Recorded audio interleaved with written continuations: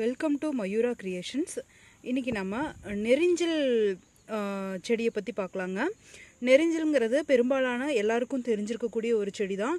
இது பார்த்திங்கன்னா அங்கங்கே வெட்டாந்தரைகளில் படர்ந்துருக்கும், குப்பை மேடுகளில் கூட படர்ந்துருக்கும். இதில் பார்த்திங்கன்னா இந்த மாதிரி காய்கள் இருக்கும்.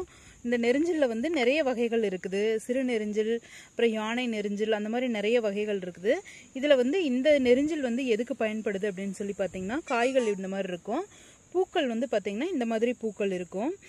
இது வந்து பெண்களுடைய கர்ப்பப்பை பிரச்சனைக்கு இந்த நெரிஞ்சில் வந்து ஒரு சிறந்த மருத்துவமாக விளங்குது அப்படின்னு சொல்கிறாங்க. இந்த நெரிஞ்சில் வந்து இதனுடைய இலைகளை வந்து நம்ம கீரையாகவும் உபயோகப்படுத்தலாம்.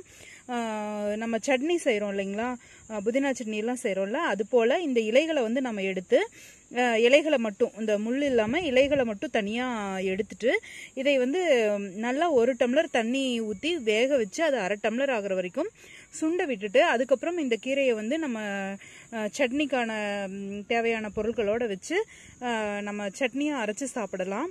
இது வந்து பெண்கள் கர்ப்பப்பை எடுக்கணும் அப்படின்னு சொல்லிட்டாங்கன்னா கூட அதை கூட வந்து இது வந்து தடை செய்யுது.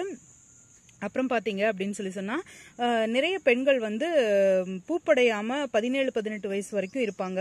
அந்த மாதிரி பெண்களுக்கு வந்து இந்த நெரிஞ்சியை வந்து அடிக்கடி சாப்பிட்டு வர்றது மூலிமா அவங்களுடைய பிரச்சனை சரியாகி அவங்க வந்து சீக்கிரமாக பூப்படைவாங்க அப்படின்னு சொல்கிறாங்க.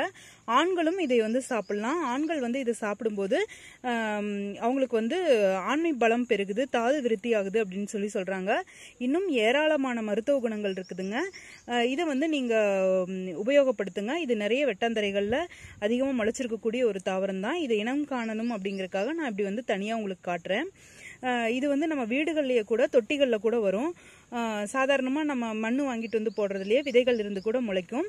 அதை வந்து நம்ம வேஸ்ட் செடின்னு தூக்கி எறிஞ்சிடறோம். இனி தூக்கி எறியாமல் அதை உபயோகப்படுத்துங்க. இது போல் பயனுள்ள தகவல்களுக்கு எங்கள் சேனலை சப்ஸ்கிரைப் பண்ணுங்கள், லைக் பண்ணுங்கள், ஷேர் பண்ணுங்கள். தேங்க்யூ.